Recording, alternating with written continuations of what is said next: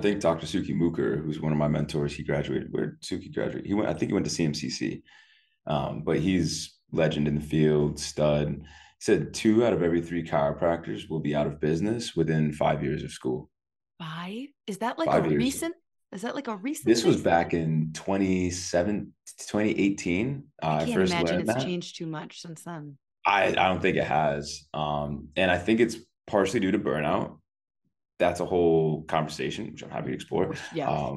Burnout. They also get injured. I think, with KTC or Kairos training culture, we pulled different stats, and it was part of a journal, and it was saying how 50% of chiropractors within the first 5 years of practice will have a career shifting injury that's in the wrist, it's in the shoulder, it's in the low back. So when you examine injury, when you examine burnout due to, because school teaches us how to, or it gives us the permission and gets us the licensure, but to thrive, to be, it takes a different kind of exposure. And I think a lot of students, they can't see above or in front of their nose or beyond, whatever is right in front of them.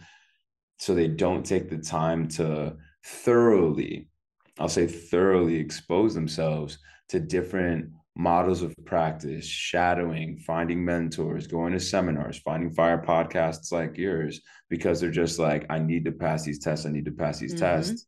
Then you're chasing this degree, you're chasing these A's, you're chasing a 4.0, thinking it's what's going to make you successful, but you haven't even defined success for yourself in school and out of school. So that way, when you're actually in practice, you're just always, like you just said and highlighted, it keeps you in a stress state because you didn't create the systems, or you didn't play with the systems, or you didn't have an image that you want to go for. You didn't think about what you want to actually experience. And, working Dr. Joe Dispenza's work and working with, no, I think it's, I got a framework on 8 domains of life. It's from Joel Brown, but he took Dr. Joe Dispenza's work and then The Wolf of Wall Street. Was it Jordan Belfort? I think his name. I know the Wolf of Wall Okay. Street. I don't know the person's name. That's Yeah. the guy. Yeah. Melded how to like craft your vision for yourself. But Joe Dispenza talks about creating your vision for your life, physically, mentally, emotionally, spiritually, financially, professionally, relationship wise, fun and adventure, and then I think it's like intellectually. 8 domains of life, but focus on the energy, focus on like I am da da da, and like talk about your life in these different facets of life as if you already have it, and focus on the energy, and then the doing will come from that. But so many chiropractors, once more, they don't understand energy, and they don't understand how it's a link from the intelligence to the matter, and how the energy is what dictates the quality of matter, especially over time.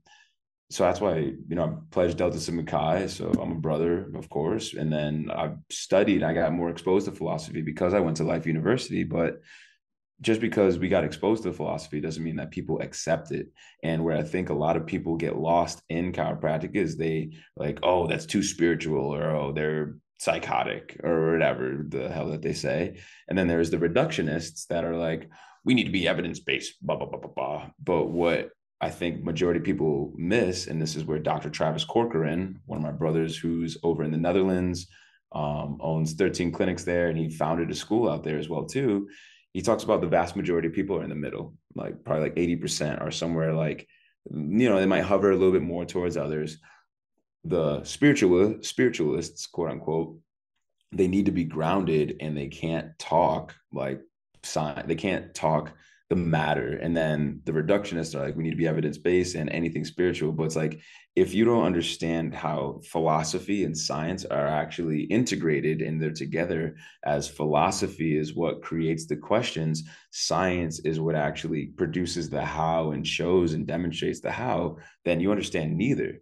And our profession, I think, is just, once more, just if you were to take the body of a chiropractic that's now 127, 128 years old, give or take, the body of chiropractic, I think, is just stressed. And I think chiropractic is a stressed teenager because don't really know the identity, still trying to find our voice.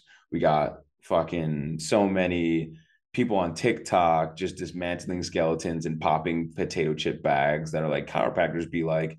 And I think that's because a lot of chiropractors have succumbed to, or just they try to sell the pop, they try to sell the cavitation, they try to sell the little like, on a soda can. It's like, bro, like you selling just the pop, but it's like you didn't even talk about the flavor.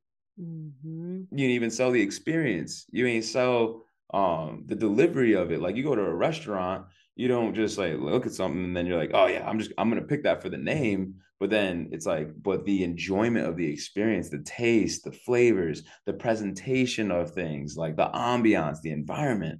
I was like, chiropractic could be like this beautiful 5-star like restaurant experience, but there's a lot of fucking McDonald's chiropractors that are just complacent or content with just being a doctor crack or just trying to release things. But it's like you think you're a chiropractor just because you got a joint to pop. It's like you're missing the big idea. And that's from Brett, from because it's just there's so much more. And I'm like, fuck.